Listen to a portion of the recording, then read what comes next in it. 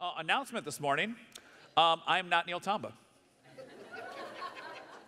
In case you're wondering, you get the younger, chubbier version of him today. And so very excited to be with you today. And, though, I do want us to take a moment and just make sure that we are, in fact, praying for Neil and Vila and a handful of other people from our church who are actually in Cuba right now. And they are ministering to our partners who we've been in a long-time partnership with. And but also pray for Cuba. Some of you may have read in the news earlier this week that there was a large explosion at a hotel in downtown Havana, which killed a number of different people. What a lot of people don't know is that the denomination that we work with, primarily down in Cuba, their national headquarters is actually attached to that hotel. And so there's a big church there that has been running services since like 1880. And that church, the roof collapsed, and there's just a whole bunch of damage there. And praise the Lord, nobody in the church was hurt or killed when the explosion happened. But we should be praying for our brothers, because restoring a damaged building in Cuba is not an easy task. And so let's be praying for them. Pray for Pastor Neil and the team that's there, just ministering to them during this time of crisis and challenge. So would encourage you and thank you for doing that. But as we get into today, what I'd like you to do for a moment is imagine with me. I've got kind of a vivid imagination, so go with me here. Imagine a young man sitting on a couch. And this young man is surrounded by 15 to 20 of his closest family and friends. Now, he's playing it cool, but his family knows he is going through a roller coaster of emotions. Anticipation, excitement, worry, anxiety, and maybe just a little bit of fear. Because they know in this moment, in this time, this man's life is about to change. It has been a long road full of a lot of pain, injury, cold, heat, success, failure, and it's about to all be worth it for this young man and his family. And then suddenly it happens. A voice rings out announcing the change of this young man's life as somebody says, with the first pick in the 2022 NFL Draft, the Jacksonville Jaguars select Trayvon Walker, linebacker, Georgia. Now, for Trayvon and the other 261 young men who were selected in this year's NFL Draft, their life is now different forever. Because from that moment forward, regardless of what happens, whether they're stars in the NFL or they flame out in training camp, whether they have a long career or short career, they make millions of dollars or don't make millions of dollars, forever, these young men will be able to say, on that day, I was picked, I was selected, I was chosen. And the question I think we could ask ourselves is, what causes the 32 NFL teams to pick the people that they pick? I mean, there's thousands of college football players. What makes them select these particular people to join their team? And what you find is these NFL teams have spent countless hours debating and arguing and planning for what are the qualities in the players that we are looking for that are going to help us accomplish our goal, hoisting the Lombardi Trophy in victory in a Super Bowl. And so what they do is they develop these qualities. So what are some of the qualities? Well, for instance, size. Offensive linemen should weigh at least a certain amount. Quarterback should be at least a certain height. Defensive linemen should have arms that are a certain length. The quarterback should have certain size hands, apparently. It's strength. How many reps can they do on the bench press? How high can they jump? It's speed. A wide receiver has to be at least this fast to even be considered to be drafted. It's intelligence. NFL playbooks are thick, and every play, everyone has a different job to do. And so can these guys absorb the plays and know exactly what to do in the right moment in order to win? It's character. Are they going to be good teammates, or are they going to be a locker room cancer? Are they going to be a great PR opportunity for the team, or are they going to bring shame on the team because of their off-field behavior? It's decision-making. Can they make the necessary decisions in the split second that can be the difference between winning and losing? And so what they do is they poke and they prod and they evaluate these thousands of college football players. And when they find one that lines up with the qualities that they prefer, they run to the podium and say, I want that guy. I want that guy to represent us both on and off the field. But you know, the NFL isn't the only organization out there that has a preferred list of qualities. If you want to be an astronaut, for instance, NASA is going to look at your level of education, your mental endurance, your adaptability. If you want to join the CIA and be an operative, they want courage and confidence and integrity. Every organization on the planet has a list of qualities, and they believe that if the people that are part of our organization have these qualities, we will accomplish our goal. We'll hit our vision. Our shareholders will make money, whatever it is, if we can just have the people that have these preferred qualities for our team. But the truth is that organizations are not the only group of people that do this. We do this. Think about this. There's qualities that you look for in a friend. Maybe that they're loyal, they're not judgmental, or they have similar interests, or they're fun.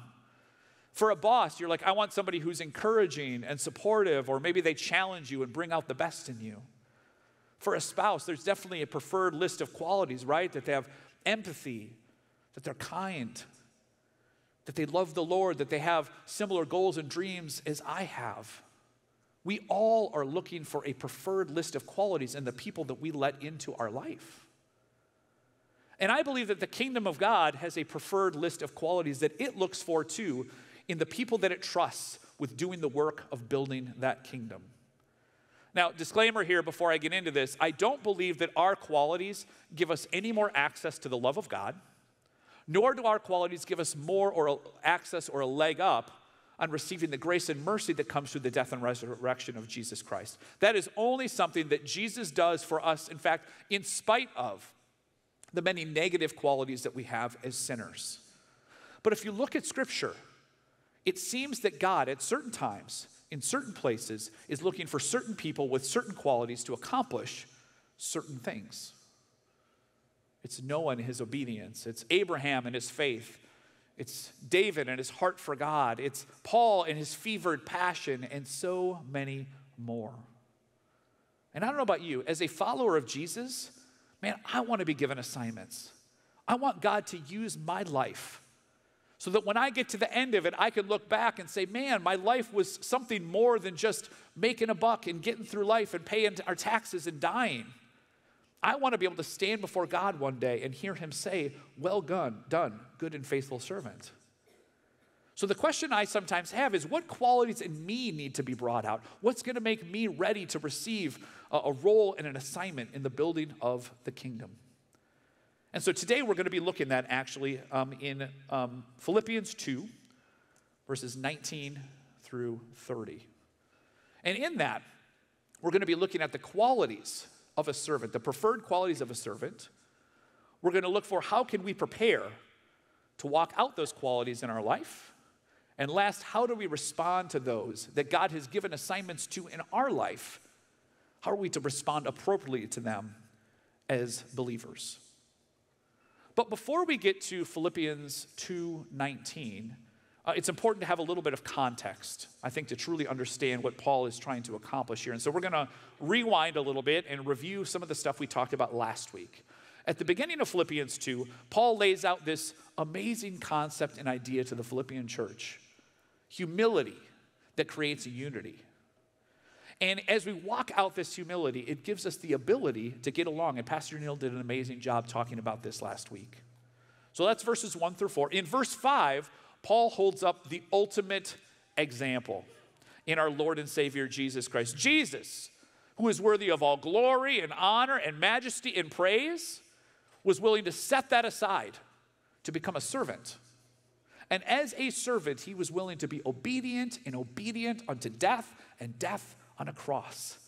It is a beautiful text, one of the most beautiful texts in the New Testament that shows us the heart of Jesus and what his mission and vision was.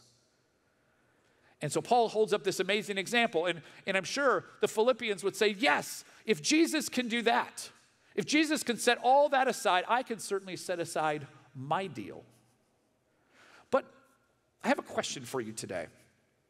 How many of you have ever actually been demotivated by an example that's held up in front of you? In other words, somebody's trying to teach you something, somebody's trying to get you to do something or learn a skill, and they hold up this like amazing example, like the perfect example of what you're supposed to emulate. And even though that should inspire you, there may be a little part of you that becomes demotivated, that actually makes me think, should I even try? For you introverts, are there any of you, oh, you just all looked away. And you're all in the back anyway, so I can't see you. Introverts out there, do you have an extroverted friend who, when you're talking about social situations or meeting new people, they're just like, hey, just go out there. Just start shaking hands and meet people. It's going to be great. And you're like, that's great for you. I'm not like you.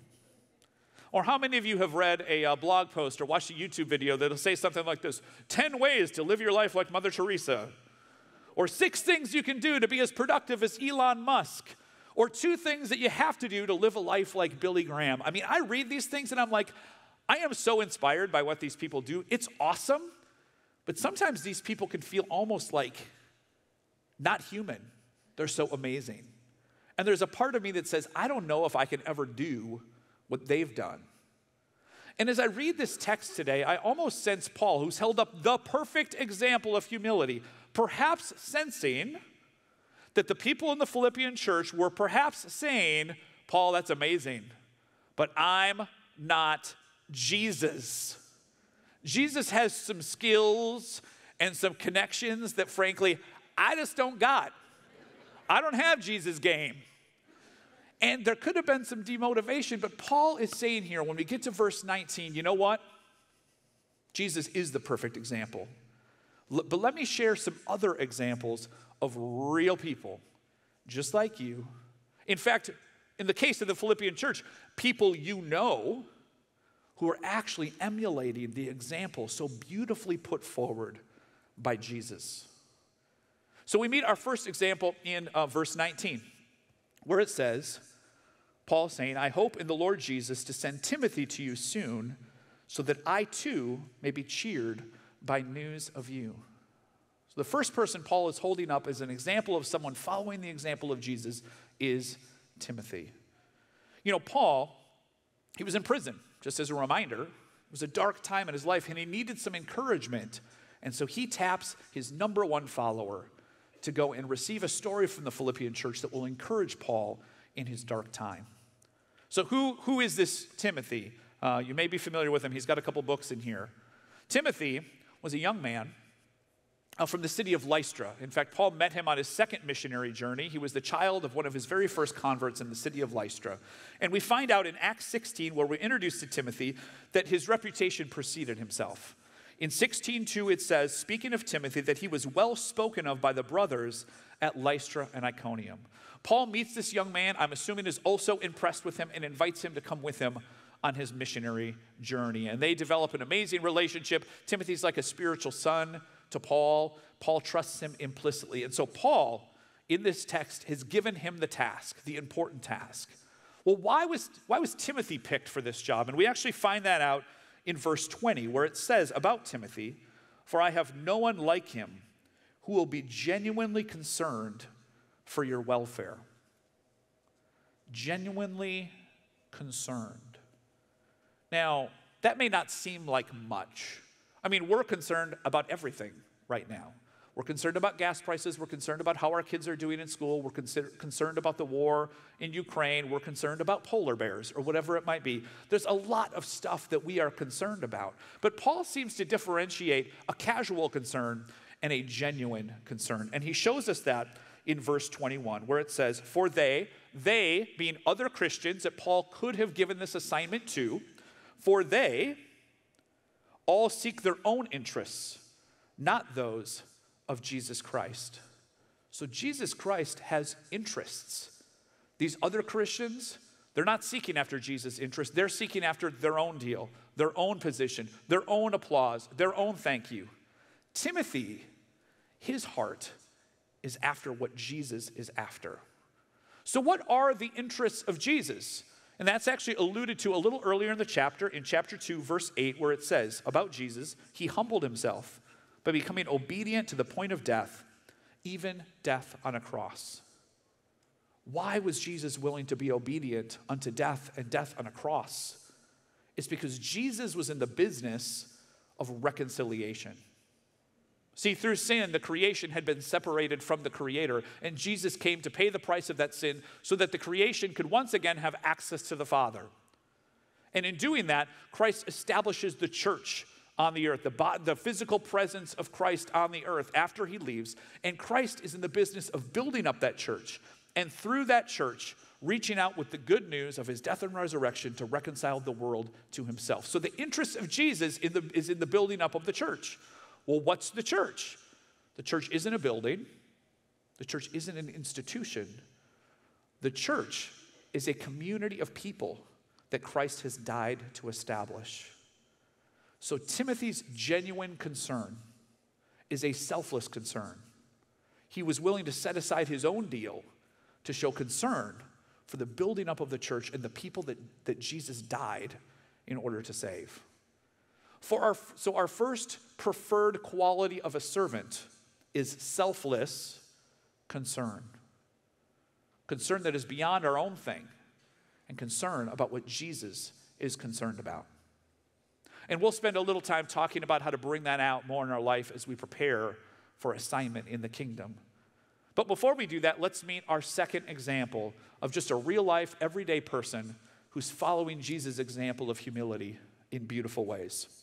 And it's found in verse 25, where Paul says, I have thought it necessary to send to you Epaphroditus, my brother and fellow worker and fellow soldier, and your messenger and minister to my need.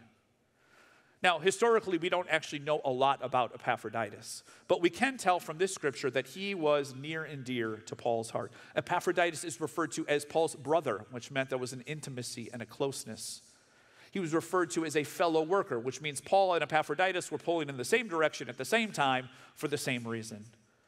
He was a fellow soldier, which means they were in camaraderie with one another. They were willing to aggressively take territory for God together. And he was the minister to Paul's needs sent by the Philippians. Why was Paul in need? He was in prison. And unlike prisons today, when you were in prison in the ancient world, you weren't provided stuff. Yes, you were in prison. You couldn't work, but you were still responsible for taking care of your own food and your own clothing. And so Epaphroditus, knowing the needs of Paul, is sent by the Philippian church to meet those needs as a minister of help. And he brings a gift, and he's meant to stay with Paul for a season to help him and support him. But something has gone wrong. You see, during either his journey to Rome or once he got to Rome, Epaphroditus has become desperately ill. And Paul talks about this actually in verse 27, where he says, indeed, speaking of Epaphroditus, he was ill, near to death, but God had mercy on him. And not only on him, but on me also, lest I should have sorrow upon sorrow. So Epaphroditus, in the face of an illness that could have brought death, was willing to finish his act of service to Paul. Epaphroditus illustrates our second kingdom quality, and that is sacrificial service. Jesus was willing to sacrifice himself in obedience to the point of death and death on a cross. Epaphroditus was also willing to sacrifice himself in obedience. Only God in this case intervened to heal him. Epaphroditus exhibits sacrificial service, and we see this in verse 30, or 29 and 30, where Paul says, so receive him in the Lord with all joy and honor such men, and here's verse 30, for he nearly died for the work of Christ, risking his life to complete what was lacking in your service to me. Epaphroditus didn't play it safe. Epaphroditus didn't say, hey, Paul, I know you have needs. I know there's stuff you need, but I kind of got my own thing going on right now. He could have sent him a letter and says, Paul, I know that the Philippians gave me these resources to give to you, but my life's a little bit out of balance right now. I just need to focus on my health right now. He didn't do that. He went straight through the obstacle to complete the mission that he was given, sacrificially serving. What does it mean to sacrificially serve? It means we have to give something up. It's easy to serve when it's easy. When we got nothing better to do, and somebody says, can you help me do something? You're like, well, it's better to have something to do, I guess. Sure, I'll come help. Sacrificial service means we give up our thing with the purpose of serving another person or serving in the kingdom. So we are called to walk out sacrificial service. So we see two real-life examples of people just following this beautiful humility that Jesus talks about, Jesus illustrated at the beginning of chapter 2. Timothy and his selfless concern, Epaphroditus and his sacrificial service. So the question is, as believers in Christ, those who want more assignment, more work to build the kingdom, how do we prepare? How do we prepare to develop these preferred qualities in our own life so that God can trust us with the important work of the kingdom? The first thing we must do is self-evaluation, which is the worst kind of evaluation. Self-evaluation. Self-evaluation means we have to be willing to ask and honestly answer some really hard questions about ourselves, our inner self. Questions like, why do you do what you do? What are you getting out of the decisions that you're making? Are you doing something because of genuine concern or selfless sacrifice, or are you doing something to get a pat on the back, to get an attaboy, to get a like on Facebook or Instagram? Why are you doing what you're doing? When you make decisions, whose priorities do you typically prioritize? Yours or the people that are around you? These are hard questions to ask. But when we're willing to ask those questions, what it does is it takes our heart and moves it into alignment with the interests of Jesus. We have to be willing to do a self-evaluation. The second thing that we need to be willing to do is we have to be willing to intentionally invest in others. Intentionally invest in others. That means we need to determine what is most precious to us. No, what's really most precious to us. You know how you figure that out? You look at, what do I spend my time on? What do I think about? What's my priority? And if you can answer those questions, you will find what is most precious to you. And it could be lots of different things, but let's use just a couple of examples. It could be resources and money. I find that's true for a lot of people. When you think about how they spend their time and their energy and their thoughts, that is really what is most important to them. The other big one is time. Man, time is the most precious asset that we have, because it's the one thing in life you cannot get more of. You can never add another second to your day. When you determine what is most precious, you then need to say, how can I intentionally invest that thing in someone that is not me? How can I take that resource or that money and invest it in an organization that is doing the work of God around the earth? How can I look around my life and see people who are hurting and struggling and use my resource not just to make my life more comfortable or more easy or to get the coolest gadget, but how can I bless this person and help their life be better? With my time, instead of holding on to our time and just doling it out in little bits to things that we think are going to make us happy, what if we invest that time in others?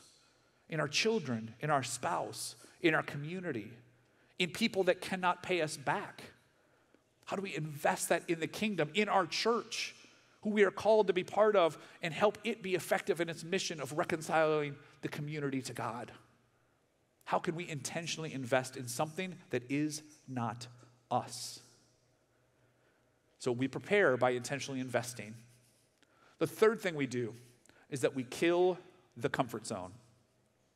So we've done a self-evaluation, we've intentionally invested in others, and then we seek to kill the comfort zone. Because the assignments that God wants for us, guess what, are on just the other side of your comfort zone. Because if it's in your comfort zone, it doesn't take faith. Faith is found outside your comfort zone, and so it must be killed. And how do we do that? We intentionally put ourselves in harm's way. That's uplifting, right? I mean, do I mean physically? Do I mean that you're going to have to put your life on the line? Most of us in this room will probably never have to put our life on the line for the gospel of Jesus Christ. But I'd like us to take a moment today to acknowledge the fact that there are millions of believers around the world that are doing that right now. People that, to exhibit selfless concern and sacrificial service, are literally putting their life in God's hands. Now, we may not have to do that, so what do we need to put in harm's way? How about our priorities? How about people's perception of us? How about our reputation? Ooh. Are you willing to be known as that guy within your sphere of influence. You know what I mean when I say that guy? That guy who's just a little too into the Bible. That guy who's a little bit too into church. That guy who makes me just slightly uncomfortable because he asked me if he could pray for me the other day. Are you willing to be that guy for Jesus? Are you willing to face rejection, to say to a person that you know is hurting in the cubicle next to you or the neighbor next door and say, hey, you know what? I notice that things are hard right now. Can I pray for you? Can I serve for you? And you know what? They might say no. But are we willing to risk it for Jesus? Because when we do that, it kills the comfort zone and it gives us and puts us in a position to be able to walk out the calling that God has for us. So we prepare through self-evaluation, through intentionally investing in others and killing the comfort zone.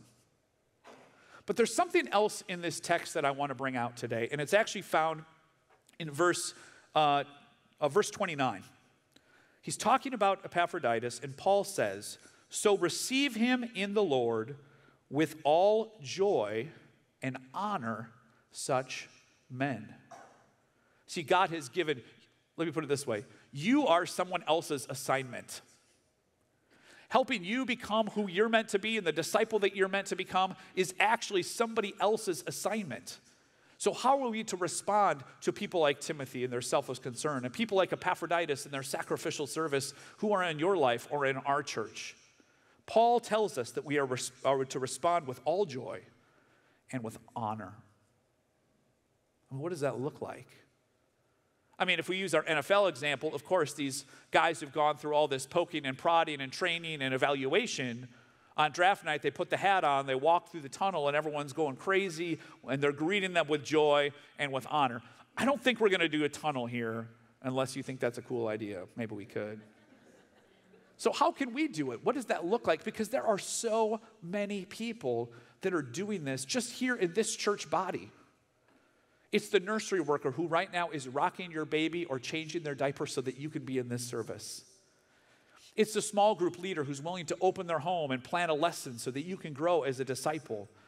It's the volunteer who's foregoing a cup of coffee out on the patio on an early Saturday morning, and they're driving across town to hand out diapers and hygiene items to refugees. It's the elder who on 3 Tuesdays a month is in this building from 5:30 to 9 o'clock praying for you and helping to encourage our church so it is effective as possible. It's the minister that perhaps has stepped away from a lucrative career and a nice house and car to serve the church. It's a missionary who has said goodbye to friends and family and comfort, and they're going across the ocean to people who have never heard about Jesus. It's the door holder, it's the grass cutter, it's the handshaker, and it's the coffee maker. It's the conversation haver, it's the prayer warrior, it's the middle school leader, and it's the gym floor sweeper. It is the hundreds of people that are out there with selfless concern and sacrificial service to help our church be effective and help you become the person that you're meant to become. So how are we to respond to them? Joy and honor. I mean, what does that look like? Here's just some super practical examples. You can come up with probably some amazing examples yourself. How about like an old school thank you card? Thank you for what you're doing. I appreciate it. How about if you're in a small group, you could adopt a missionary and say, man, it's hard to be overseas away from your family. A couple times a year, let's hop on a Zoom call with them, hear what they're doing, and pray for them and encourage them. It's looking around the people that are sowing into your children's life and saying, how can I help lift the load? It's praying for these people who are in your life. And not just praying for them, but take the extra step of shooting them an email or a text or a smoke signal or talk to them, whatever it is, and let them know you are being prayed for. You are being supportive. I've got your back. Man, these are ways that we can welcome people with joy and honor them. All of this, selfless concern, sacrificial service, the example of Jesus reminds me of a story I recently heard. Some of you who've been around the Christian world for a while might know the name Josh McDowell.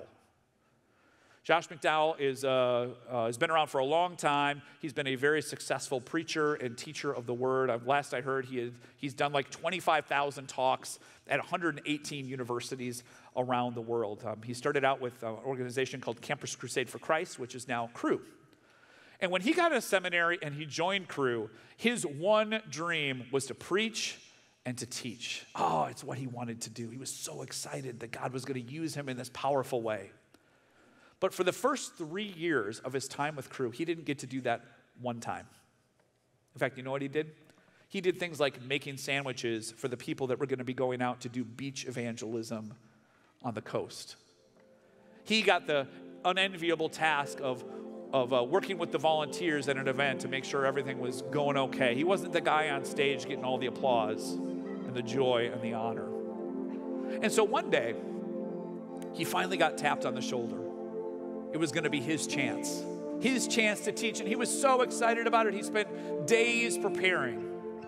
And the day before he was supposed to speak at this event, he gets a call from Bill Bright, who was the founder of Campus Crusade. And Bill says to him, Josh, listen, we have an emergency. Our staff member can't come down there. We need you to go down there and run the grounds crew at this event. And Josh's like, no. I'm supposed to be teaching this weekend. And Bill's like, listen, we'll get you on another time. Don't worry about it. But we need you to come down and do this.